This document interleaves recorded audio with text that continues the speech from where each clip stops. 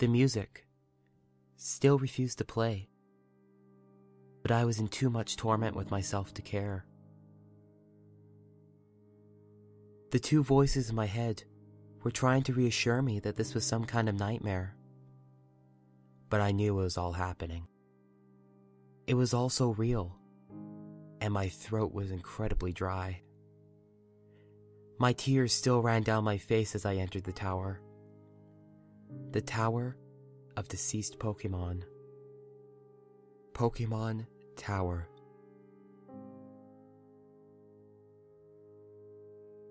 As soon as I entered, the atmosphere was different from outside.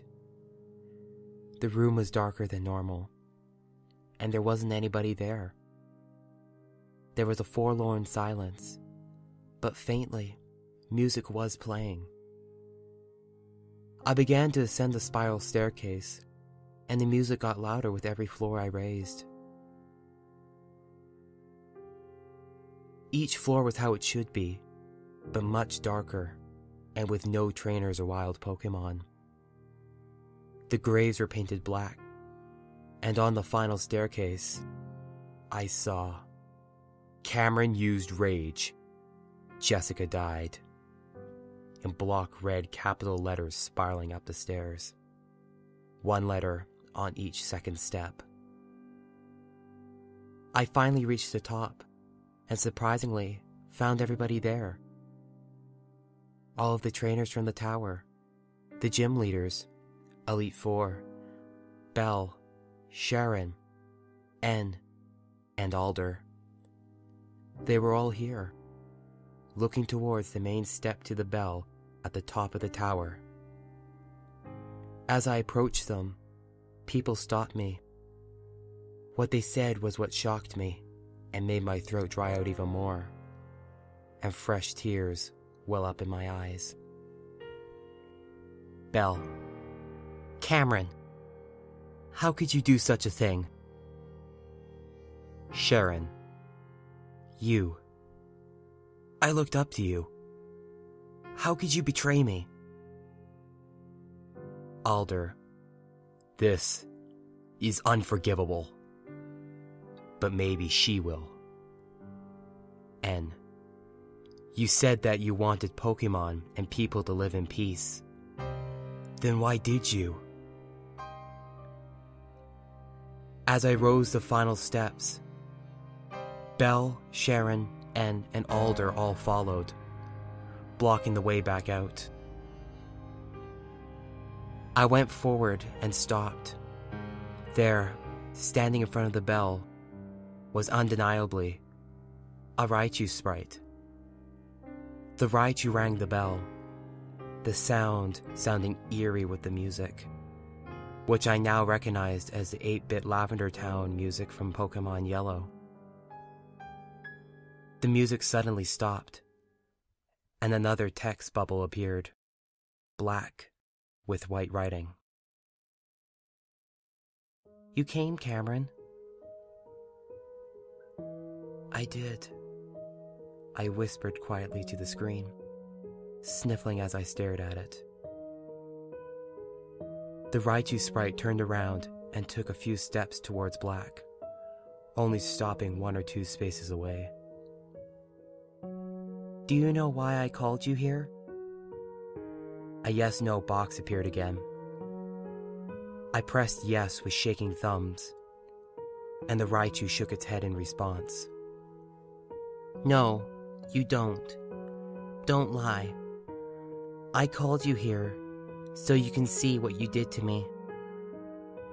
The sprite took a final few steps towards Black, and the screen fuzzed out, the larger sprite replacing most of the screen, like when N sometimes talked. What I saw, however, almost made me sick. It was a Raichu, but no Raichu I had ever seen. The creature's ears were flattened to its skull, a huge gash leading from one ear to the other across the forehead.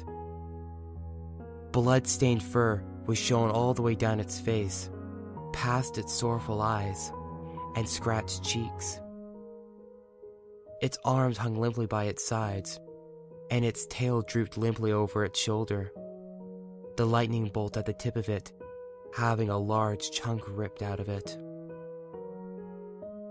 The Raichu's mouth had dried blood around the lips, and some still dribbled from the corner of its mouth. But it was the main part of the Raichu that terrified me. Right where the chest was, the abdomen and stomach area of the Raichu too, there was a gaping wound. Inside could be seen intestines, bones, cracked ribs, and with copious amounts of blood dripping from it, covering the white belly fur and staining it red. I could see its heart, and with a sickening turn on my stomach, I saw it beating feebly within the shattered ribcage. Panicking, I pressed the A button repeatedly to try and get that image away from the screen. Instead, a text box appeared, the writing digital and red, just like the blood coming from the Raichu.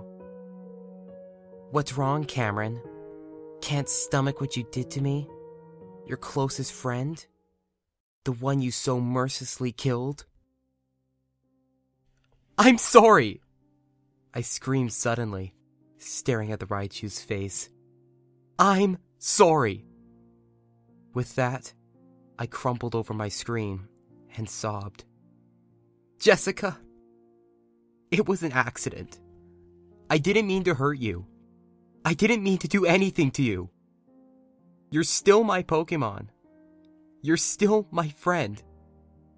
None of this was meant to happen, Jess. Don't hate me. It was all a stupid accident." I cried for a solid few minutes before finally looking at the screen. Jessica had gone, and the overworld Raichu sprite was simply standing there, looking at Black. Nothing was said for a moment, and I simply stared at the screen. Finally, a text box appeared. "Was it truly an accident?" A yes/no box appeared. I pressed yes, and there was another pause. The Raichu sprite turned around and walked back towards the bell before another text box appeared. "Do you regret what you did?" Another yes/no box. I frantically pressed yes, more tears making their way down my face.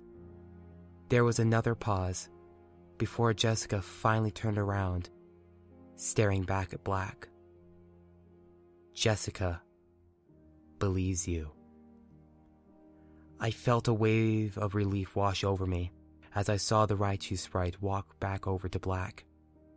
The screen flashed up with the gruesome Raichu sprite again, but this time the sorrowful eyes were replaced with soft ones, a small, weak smile on its face.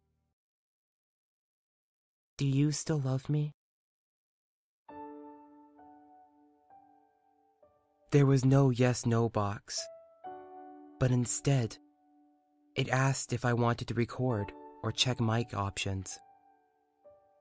I knew my DS microphone was fine, so I pressed record and took a deep breath. "Jessica, I'm so sorry for what I did to you. I wish I could reverse what I put you through. I should have never have forgotten.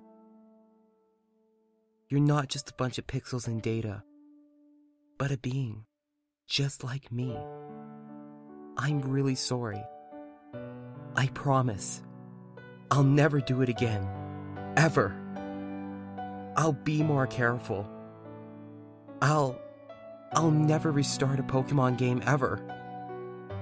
All I want is your forgiveness for my stupidity. I do still love you, Jessica." The picture of Jessica on screen nodded, and it faded out. The overworld returned, and Jessica appeared again as a Raichu sprite. This time, however, Black spun around in a circle, and a small Pokeball flew from his hand. A flash of white light engulfed Jessica, and the ball closed. As Black moved forward to pick it up, A new text box appeared. Thank you, Cameron. You really do remember. I smiled at the screen, and as I did, Sharon, Belle, and an alder all walked up to Black and surrounded him. The screen faded out, and Black reappeared in front of the bell. He rang the bell, and the usual message appeared. Instead of what normally happens, however, Black walked away from the bell with the screen still focused on it. As it faded, I saw a few ghost silhouettes. A Charizard, a Blastoise, a Venusaur, a Sandslash, and a Dragonite.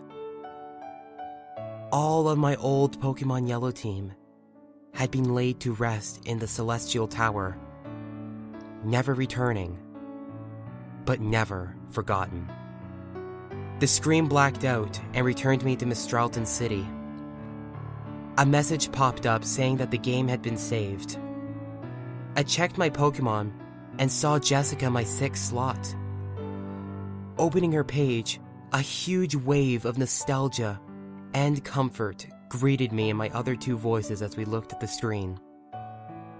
Greeting us was a level 100 Raichu, modest nature, female, and with the nickname Jessica, and the OT as Cam, which was my original Pokemon Yellow character name. Moving to the moves section, I saw that her stats were exactly how they were left in Yellow, and her moveset was exactly the same as her old Yellow moveset. Thunderbolt, Double Team, Submission, and Surf. I smiled broadly. She had forgiven me, and decided to join me once again. As I pressed B to leave the page, one final message popped up. The large Raichu picture appeared again, but this time, there were no cuts or internal organs shown. What was shown was the smiling face of a healthy Raichu beaming at the screen. A message box popped up as the Raichu's mouth moved as if it were saying the words. Thank you, Cameron, for taking me back. Oh, and by the way, the screen changed briefly. The picture now had one paw up, and I saw something in her paw that made my eyes widen and show that no matter how much anyone would prove otherwise, this was no joke or hack. In her paw sat the final missing part to my Pokemon Yellow cartridge. I never truly forgot you either.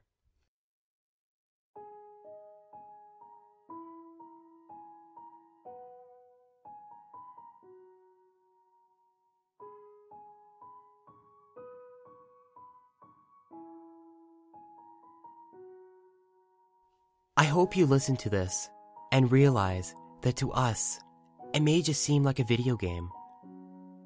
But Jessica taught me that if you truly love something enough, it becomes a part of you and will never leave you. I have never broken or restarted a Pokemon game since. I am careful with all my games. I don't want to upset anybody like Jessica ever again. I'm just so glad that she was so forgiving and loving of me. Thank you, Jessica.